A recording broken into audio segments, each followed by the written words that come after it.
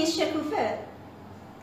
This is another session of your physics lesson. At this session, I want to talk about density. What does density mean? Density is a property of matters that shows how compact its particles is. I mean, how compact are the particles inside the matters. We can make a comparison between two different objects with two different materials, and that they have the same volume. We want to know at the same volume which one is more compact, or which one is heavier and which one is lighter somehow. So if you want to know that, what you have to do, you have to calculate their densities. How we can calculate density? This is the formula they can use. We already have learned how to measure mass of the different objects. We already, in the previous sessions, learned how to measure and how to find, or which instruments to use to find mass and volume of the different objects. The objects in different states, like gas, liquid, or solid. If the solid is regular shape, or it is irregular.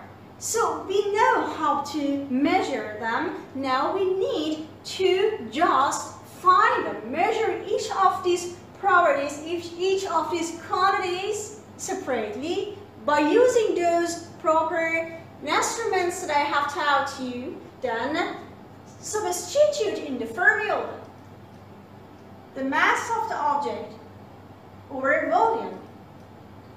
What is the unit of the density then? The unit of the density can be kilograms per meter cube, or it can be mentioned as gram per centimeter cube. So now I have an example here for you. For example, it is asked from you to calculate the density of a matter that has a mass of 4 kg and the volume of 2 meter cube. How do you find the density? You just place these data which is given to you in the right formula. So we know that density is equal to mass over volume. What is the mass here? Mass is 4 kg. So I place 4 here. And for the volume, I know that it is 2. So I place 2 here instead of volume. 4 divided by 2. The answer is 2. So what is the unit? We have to look at the units which is given and written right after each number. Kilograms is mentioned here as a unit of the mass. So I write here kilograms. The unit of the volume here is written next to the value. What is it? It is meter cube. So power 3. So the unit here is kilogram per meter cube. Or you can write it like this. But you have to be careful. It means that the units, the big unit always comes with the big one. So it is kilogram always with the meter cube. That's the standard unit for the density. And if one unit is in small, the other one should be also in the small, gram per centimeter cube. So these are the standard units. The big one with the big one, and the small with the small. So if kilogram is given for the mass, and the unit of the volume is given in centimeter cube, then you have to convert one of the units. For example, you can convert centimeter cube into meter cube, or you can convert kilograms into grams, then that would be okay. Now let's see what are the relationships between density, mass and volume of the matters. This is the formula of a density, as I told you before. So density is directly related to mass of the object. It means that if you increase density, the mass will increase, or if you decrease the mass of the object, the density will increase. Density and volume of the object are indirectly related. It means that if the volume of the object decreases, the density increases. Now, let me give one example. This example is asking you to find the object among these three shapes here, A, B, and C, that has the highest density. How can we find? The first thing is that it is told in this question that the mass for all these objects is the same.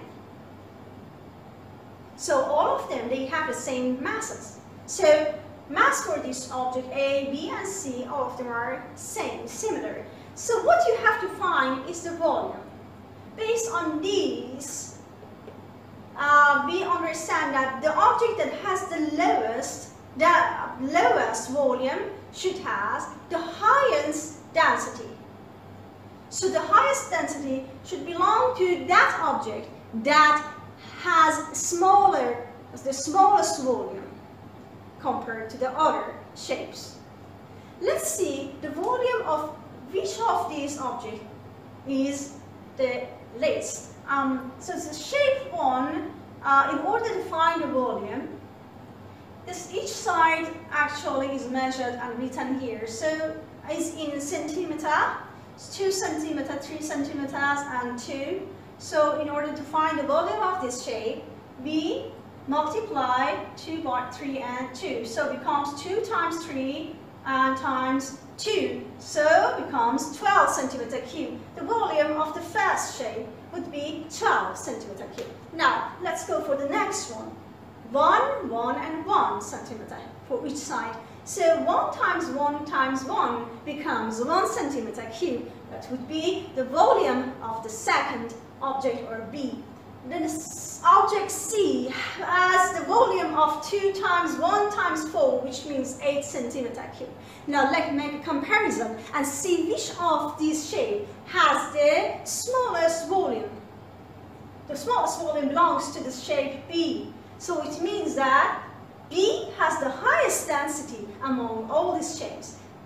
Highest density is for this one, and the lowest density belongs to the shape that has the highest volume. Which one? So it means that shape A has the lowest density.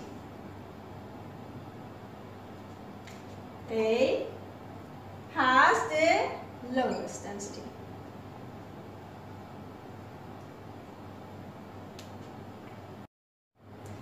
Okay,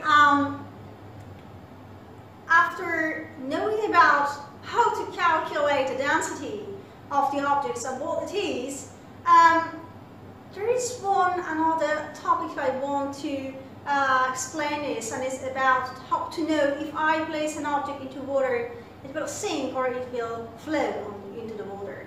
So in order to know that, first we have to know that water has a density, and that density is equals to 1 grams per centimeter cube, or in another word, 1,000 kilograms at each meter cube.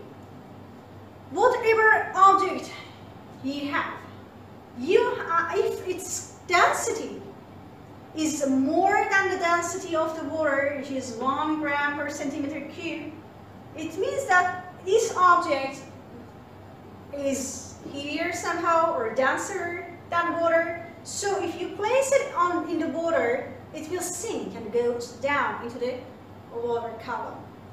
And if the density of that object is less than the density of water, what will happen? The object will float on the water. The next thing I want to tell you is about the relationship between your temperature, pressure, and density of the water. Actually, temperature, pressure, and these two factors have a slightly varied change, can change the value of the density of this water. So the value of the density for the water will change slightly, not that much, with the change in the temperature and the pressure. It means that if the temperature of the surrounding environment changes, for example, increases, so the density of the water will decrease a little. It means that the hot water is less dense than the cold water. So it means that if I put the hot water and mix with the cold water, then you see that the cold water will sink and stay lower than the hot water, because hot water is slightly lighter than the cold water. Pressure also can slightly change the value of the density. So it means that if you increase the pressure on the object, like water, a little bit density value will increase. So if the temperature increases, the density of the water decreases a little, not that much. And if the pressure in the environment increases, the density also increases. Because the volume of when the pressure increases, the volume of the object slightly will be decreased. So we said that what is the relationship between the density, mass and volume? Density and the volume, you are indirectly related. When the volume decreases, the density increases. That's why when there is an increase in the pressure, there would be an increase in the density of the